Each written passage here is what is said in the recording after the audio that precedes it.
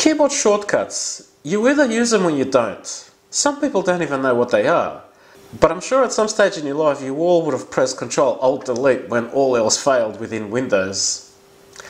But why not use Ctrl-Alt for something useful?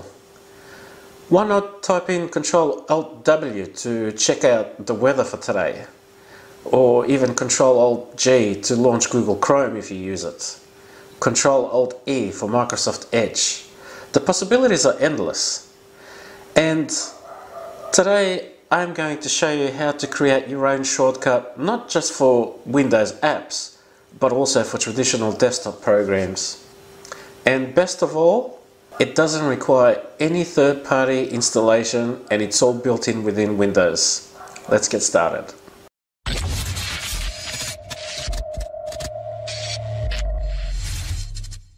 Creating a keyboard shortcut is relatively easy. There may be some slight variations depending on your version of Windows, but it will all be covered in this video.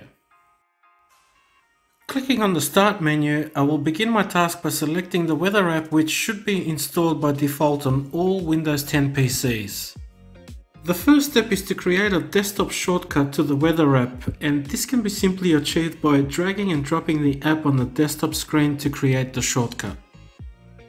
Should you happen to have an older version of Windows, however, and you're unable to create a direct link to the desktop screen, you can pin it to the Start menu by dropping the icon in an empty part of the Start screen. Alternatively, you can right-click on the app itself and select Pin to Start. You can now drag and drop the pinned app to the desktop to create the shortcut. Once the shortcut has been created, go ahead and right-click on the icon and select Properties. In the Shortcut tab, under Shortcut Key, select any letter on the keyboard to assign the shortcut.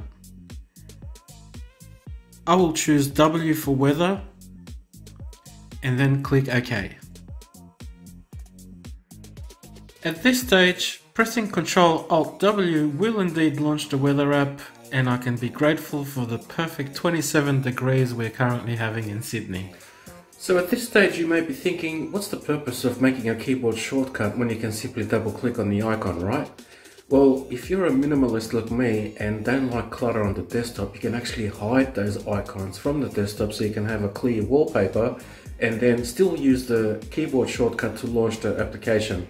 As you can see here, if you right click on an empty area on the desktop and then select View and then go down to Show Desktop Icons and untick that box, you will be able to clear all those icons from the desktop and then select Ctrl-Alt-W to still launch the weather app. How cool is that? Nice and clean. Creating a desktop shortcut for a traditional program is basically the same if you're running a newer version of Windows. I will be using Microsoft Excel to simply drag it and drop it onto the desktop to create the shortcut. If you're running an older version of Windows, however, you will need to right-click on the program's icon, select More, and then select Open File Location. This will point you into the folder location of the program, where you can simply right-click, select Send To, and then select Desktop Create Shortcut in order to create the shortcut. At this stage the procedure is the same as before. Right click on the icon, select Properties, assign a letter in the shortcut pane. I will assign E for Excel and then click OK. Selecting Ctrl-Alt-E on the keyboard will now launch Microsoft Excel all on its own. Here's a little bonus tip. You know those icons you may have on the taskbar? Well, they're actually numbered by Windows. So if I press the Windows logo and 1, it will launch the first program on the list, which is Microsoft Edge. And then if I press Windows logo 2, then it'll launch the second program, which is my Explorer, and the list goes on. Alternative Tech Report